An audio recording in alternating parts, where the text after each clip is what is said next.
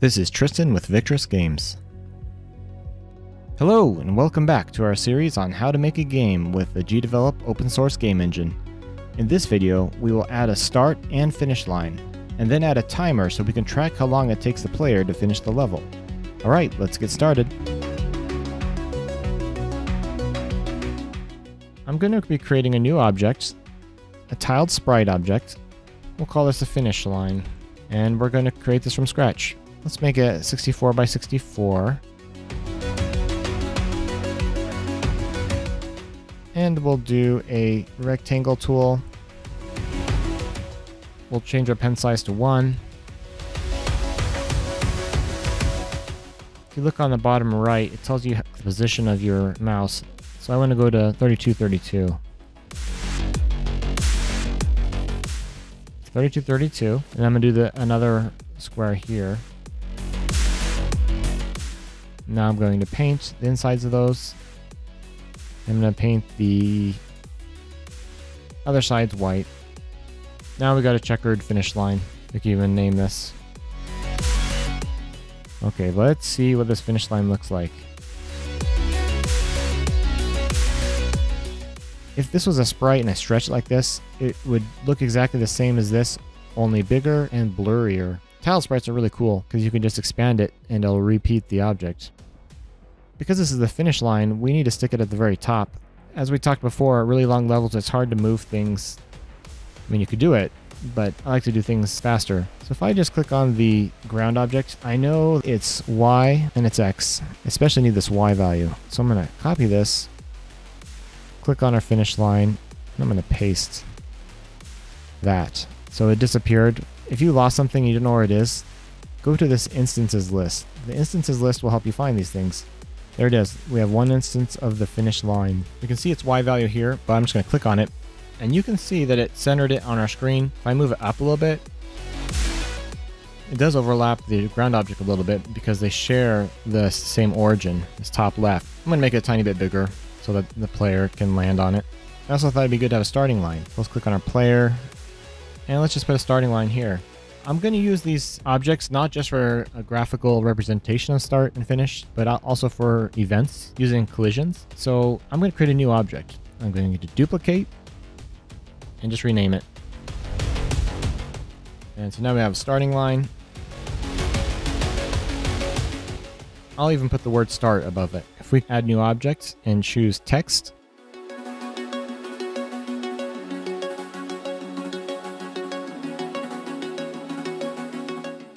I'm going to make it the same color as the obstacle.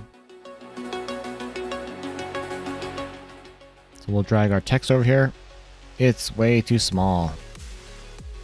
Double click on it. So that's size 20. Let's try size 200 and make it bold.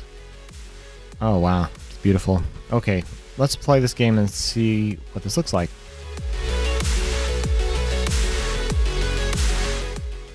Oh, we have a Z value problem. We went underneath it. Let's make our player be on top of everything. We'll just make it Z order of 100.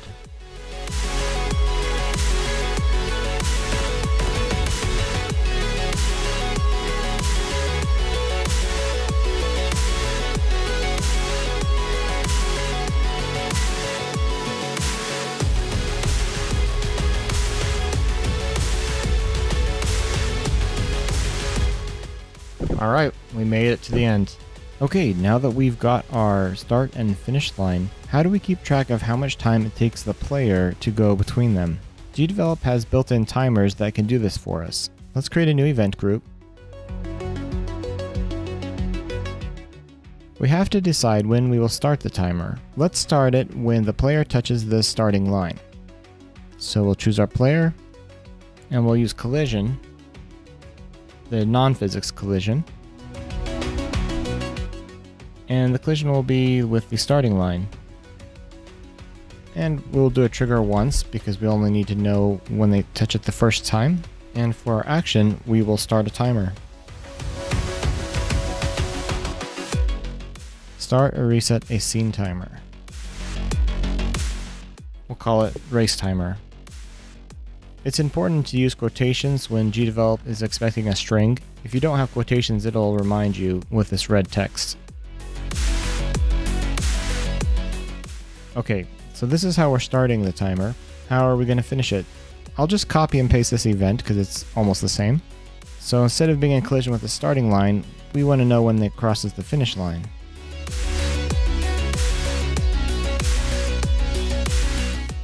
And instead of starting the timer, we will pause it. Okay, this should start and stop the timer, but how do we actually see what the timer is? Let's create a new text object that will show this value. Add a new object, a text object, race timer, and I always like to put in placeholder text that will look kind of what we're expecting. Something like this. Let's make it a little bigger and bold, and we'll pull it over here. Now we need to make an event that will update this text with the value of our timer. Let's create a new event.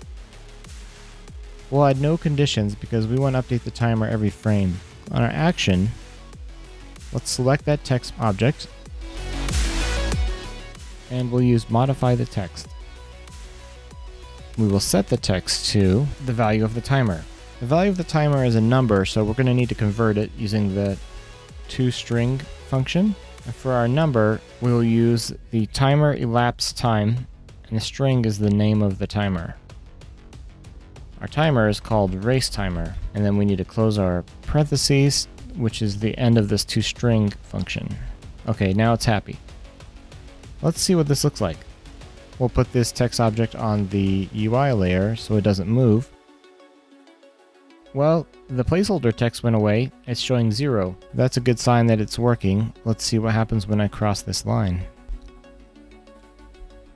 Okay, so it definitely is working. However, it's got such high precision, way more precision than we want. So how can we convert this to something more readable?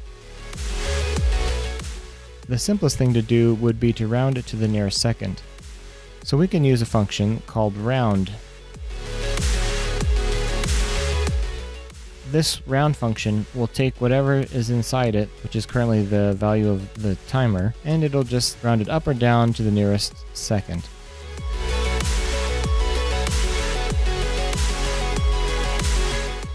Okay, that works really well. However, I think I want a little more precision in case we want to have a leaderboard and we want to know who has the highest score to the nearest tenth of a second. There's a couple ways to do this. First, I'll show you the manual method. If we were to take our timer value and then times that by 10, then perform the round function, and after rounding, then divide by 10. This will show us the tenths of a second.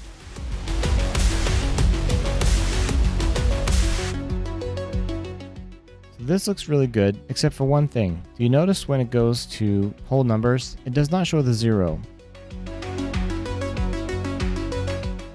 The way to fix that is to use a special function called ToFixed. Let's get that installed. The function we're looking for is inside an extension called Extended Math Support. We will install this, and now we'll have access to the new function. One quick tip I'll give you when editing events in GDevelop: if you're going to make a change that could break things, make a copy of the event, disable the good copy, and then you can change the other one without worrying about losing your working event. So to use the ToFixed extension, we can start typing it, and it found it for us. It converts a number to a string with a specified number of decimal places. So we'll click on that. Now it wants our number. Let's put in the timer. And it also wants to know how many decimal points we want. I just want 1. Let's see what this looks like.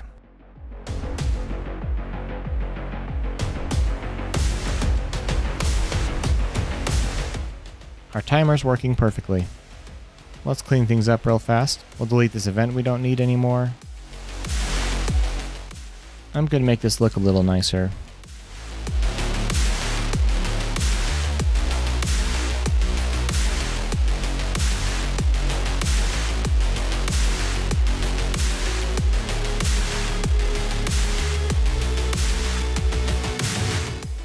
Let's add some effects to these text objects. I love to use the outline effect. And the drop shadow effect also looks really good with text.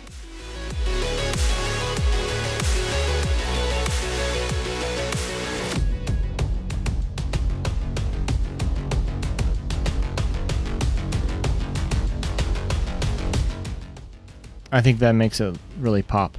Let's add the glow effect to these buttons to make them stick out a little more.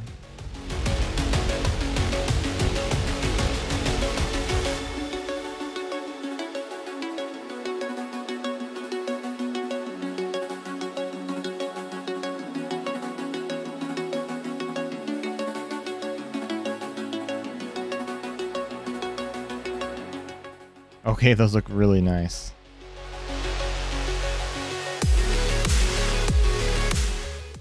That's all the time we have for this video, pun intended. But in the next video, we're actually going to do a few more UI elements. We're going to make a speedometer that shows how fast we're going, as well as a progress tracker so players can see how far along they are in the level and how far they are to the end. I think it's going to look really great. If you're finding these videos useful, be sure to like and subscribe. In addition to helping you be notified of my new videos, this will also help other people find these videos easier on YouTube. If you want to see what other projects I'm working on, you can follow me at Victress Games on Twitter, and you're also welcome to join our Discord server. I'll see you in the next video.